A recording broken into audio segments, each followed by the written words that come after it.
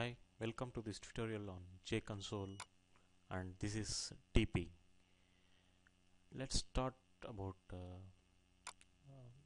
what Jconsole is, and we'll see if you see your Java, the JDK folder where you have installed your Java, you would be finding the jar related to the Jconsole. For example, now here I have the JDK folder, and if you go to the if you go to the lib, you can see the Jconsole executable jar. This is the jar file which is related to which you can use to fire up the Jconsole GUI.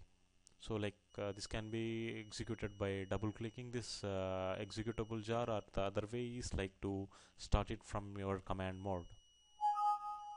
So let's go to our command mode, and let's see how to start this GUI based Jconsole.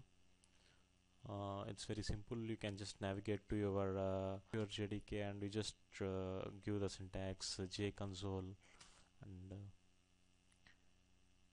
you can see the GUI interface coming up for the Jconsole. This is one way of starting your GUI for Jconsole. The other way is just directly go to the executable, and the Jconsole can be used to monitor the performance of your Java virtual machine, applications running on your local machine, and also the applications running on your remote machine. So in this tutorial we'll be seeing how to monitor a local application, which is very similar to that of monitoring a remote application as well. So without any further delay, we'll just see how we can monitor a local web application running on my machine. So for that, I have to start my Tomcat, in which I would be deploying a sample web app, and we shall start the Apache Tomcat. So we should navigate to the Apache Tomcat folder. For now, we'd see what are all the applications are. If you see the web apps folder, I already have an application Spring Test which is deployed. So we'll right away start up the Tomcat. So this would start me the Tomcat server, and it is deploying the Spring Tester war. So it's up and running now. So now we'd be using our Jconsole to monitor this web app running in the Tomcat. As a whole, we will be looking over we will be monitoring the Tomcat. So internally, it will be taking care of the web app which is running there. So first of all, to start the Jconsole, we should know which process we have to start up with. See, there would be a lot of process running on your present machine, and for now we are much concentrated on the web application which is deployed in the Tomcat server. So we should know the process ID of the particular application running on your Tomcat server. So you can use the command task list to list out the various process running on your machine and their process IDs. If you see this list, you can see the what is the process name and what is the process ID related to this particular process. We'd be more interested with this process ID. So now for this, to identify the java.exe, this one, this java.exe would be the one which is related to this Tomcat, and we should take note of this process ID, and it is 1600 currently in my machine. So to start the Jconsole, I just need to give the same command Jconsole, but this time with the process ID 1600. So this would start up my GUI. See here, we can see that it is getting connected to 1600, and it started monitoring the application related to the process ID 1600. That is nothing but our web app running on the Tomcat server. So this is the basic GUI which appears, and you can see the green icon over here. This is for connecting and disconnecting the GUI to the, I mean, connecting and disconnecting the Jconsole to the particular process. Now once you click it, it says like it get disconnected, and it prompts you for asking you whether you want to reconnect it again, like say like yeah, when you say reconnect it again, connects to the particular process ID 1600, again it's our sample web application, and it's like starts monitoring. And there are various tabs which you can see, like these are all the performance parameters which you can monitor through the Jconsole. So like if you see the overview, it's like displays the graphical monitoring information about CPU usage, um, memory usage. This is the CPU usage, this is the memory usage, and it's like the statistics on threads and classes which are currently loaded and other stuff. This is like a overview graphical representation of all these parameters. So like coming to the next tab, memory, it's again like here there are if you see, the graph is related to the memory, and the default selected one is heap memory. And also like here you can see some statistics regarding to the heap and non-heap data. And see, like there is performance GC button over here, which you can select. By pressing over this, you can request for garbage collection.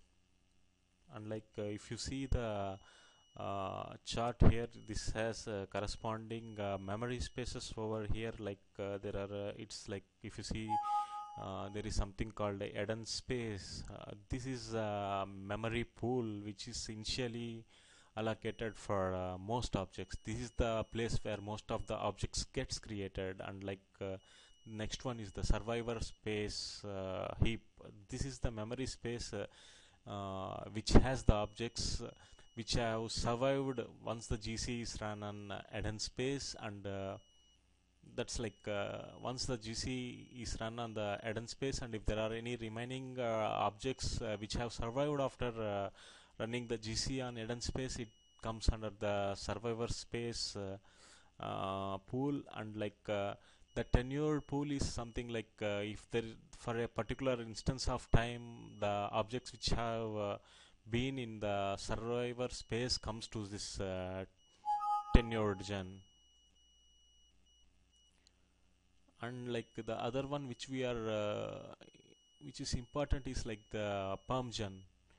So like when you are using older versions of Tomcat, maybe Tomcat 6.x and 5.x, you might have most oftenly encountered the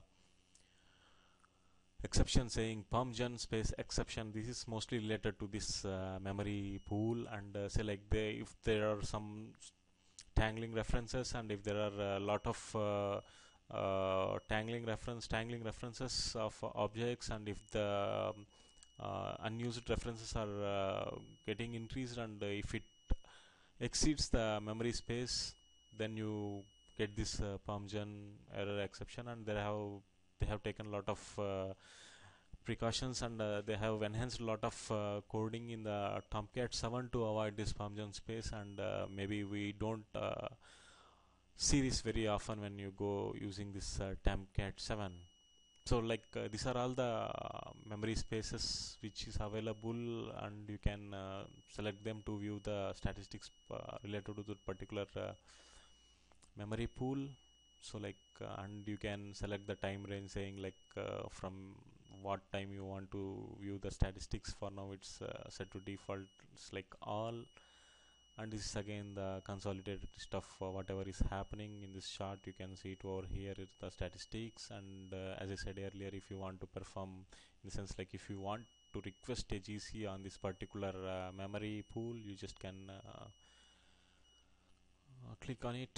So this is overview of this memory tab. Next we will see what threads are like. Here if you see the threads, it's like again this statistics shows like what is the peak number of threads which have run, and what is the current number of threads which are live.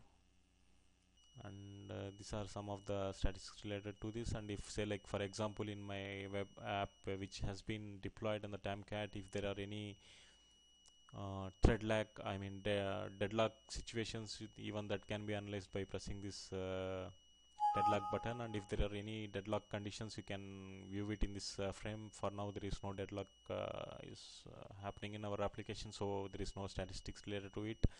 And one more thing is, similarly, like you can select the time ranges for the statistics which is appearing over here. And that's all about this threads.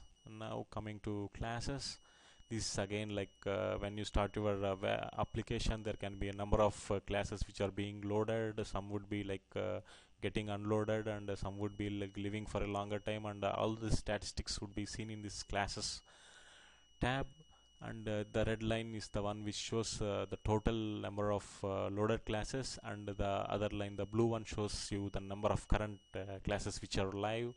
And even you can see the statistics here, and you can see the number of total classes unloaded. And similarly, you can have the range, time range. You can select the time range, and it's default all.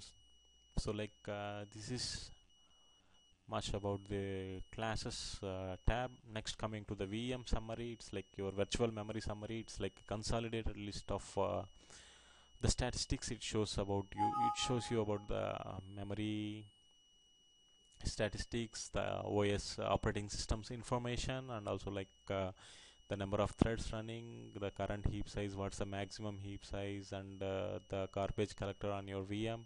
And it's again like a over consolidated statistic overview of all the data which has been collected on your application. And these are the mbeans, the managed beans. These are not regular Java beans, and like these are mostly for management beans, and there are various interfaces and implementations to be done. If you want to have your own customized mbeans appearing over here, and here we have some of the Catalina Tomcat related ones which are default, and also like some of the logging and java.lang package and other stuff. Like you can do good reading on this to know much about it. And for now I have used the local application running on my machine to be on the Jconsole for performance monitoring. The most important thing what you have to note is like the Jconsole by itself will be like consuming some of your system resources, in a sense like this has some load on your CPU and other resources. So like when you running the local Jconsole is